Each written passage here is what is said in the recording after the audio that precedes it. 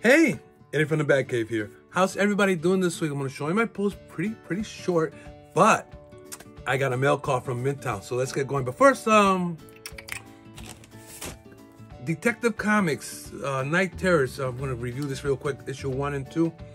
I read this because under your guys' suggestions, and it wasn't a bad read at all. Reading about Gordon's dreams and all that, you felt like you were part of the dream.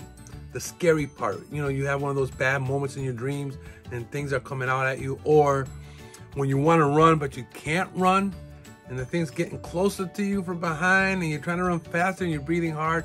Yeah, it made me feel that. So I did enjoy Night Terrors Detective 1 and 2. I don't know what to say, but it was good. So if you see this out there, you know, pick it up. You won't be disappointed. I mean, I did enjoy it. It's like I said, it made me feel like I was part of this dream. All right. Again, my opinion, of course. All right. So, new this week. Batman, Catwoman, the Gotham War, the battle lines are drawn. I read this before I came on. Yeah. It was good. It was good. Batman just woke up from the night's terror thing that's going on. Gotham's been pretty quiet. Pretty quiet. The only thing that's been going on was like robbery. No mugging, no killing, while Batman's asleep. But who's behind it? And why? It tells you in here. And yeah, I enjoyed the story. Can't wait for the next issue and the whole thing that's going to be going on each of the Batman titles. So yeah, that's good. Was not disappointed with this. All right.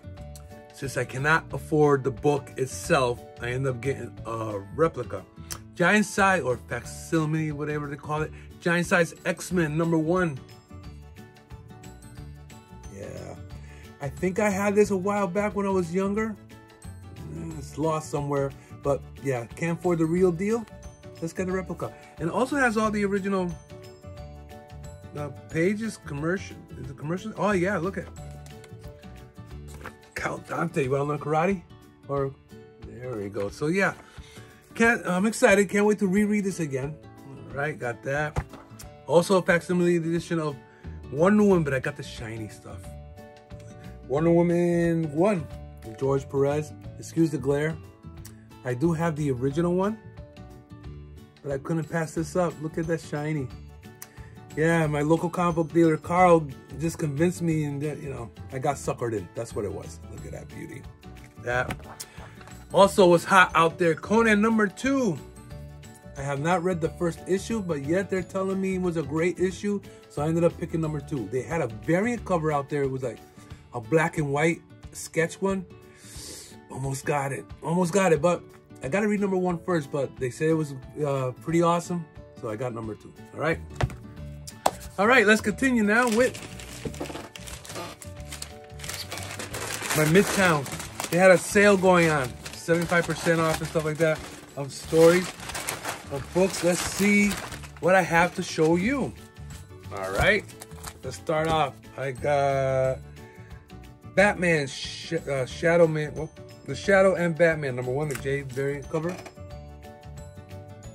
Got that. Most of these were cover buys. The Shadow #1 from Dynamite Entertainment. This is Neil Adams, right? Yeah, Neil Adams. Let's see. Secret Empire variant, Alex Ross Generation. Oh, that's a sweet cover. Excuse the glare, guys. I'm going to do it this way. Lone Ranger, Snake of Iron #1.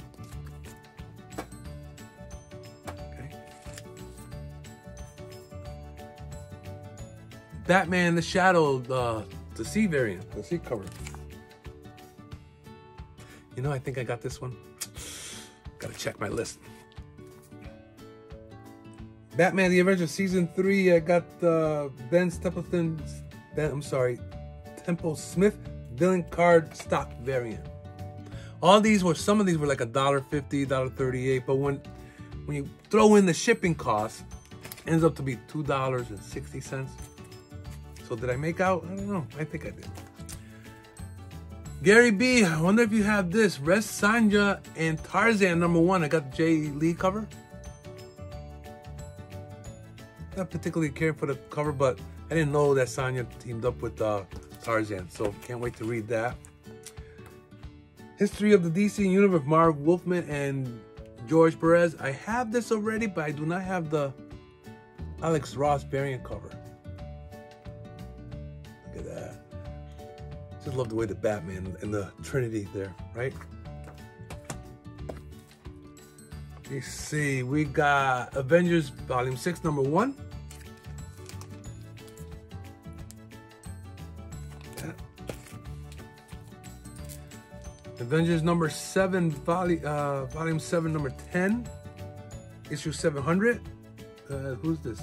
Alan Davis cover, I'm sorry. Like that.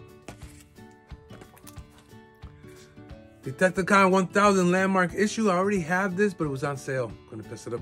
Gonna pass it up.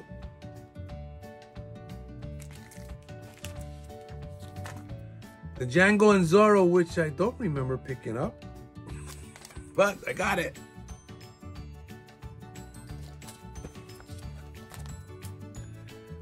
Batman Avengers Continue Season 3, number 1, cover C variant.